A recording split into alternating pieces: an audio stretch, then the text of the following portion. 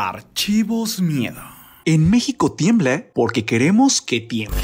Mexicanos, invocamos los terremotos. Todo por la ley de atracción.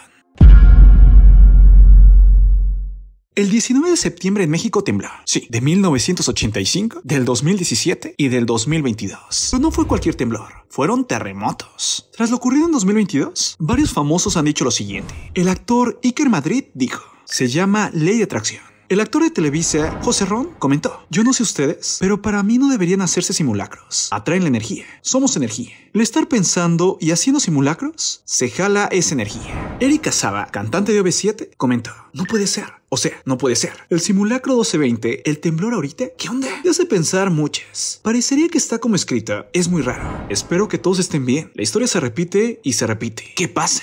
La influencer Bárbara de Regil comentó, qué casualidad que en la misma fecha tiemble. Lo que piensa sucede. Pensamiento colectivo.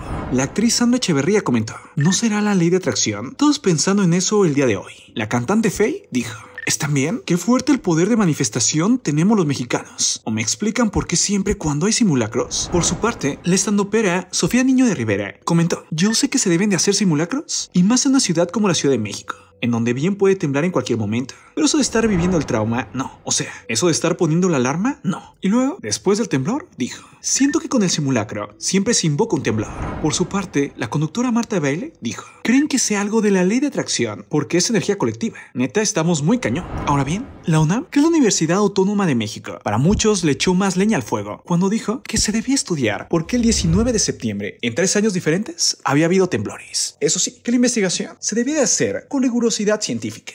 Pero tras esto, muchos científicos han alzado la voz y han acusado que nuestra sociedad está profundamente hundida en el oscurantismo científico, la falta de criterio, las creencias, los mitos y las mentiras, y que gracias a eso somos fácil de manipular y de controlar, y que los terremotos no se pueden predecir, y lo que pasó el 19 de septiembre es pura casualidad. Además, que se hacen simulacros en otras fechas y no siempre tiemble.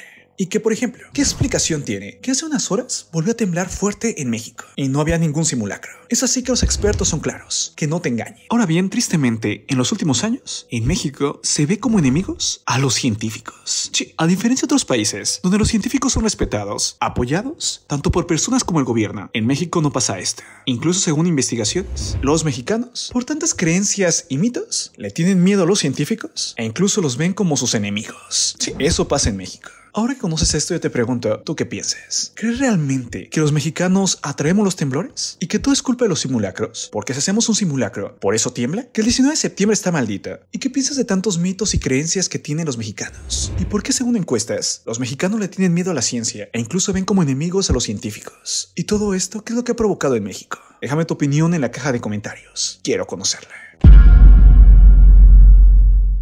Alto. Antes de irme, te espero en mi canal TuCOSMOPOILIS. Noticias e investigaciones. Si quieres conocer lo que está pasando y la verdad, ve TuCOSMOPOLIS. Yo soy Marco Antonio C. y esto es Archivos Miedo. Nos vemos pronto. Un abrazo fuerte. Bye.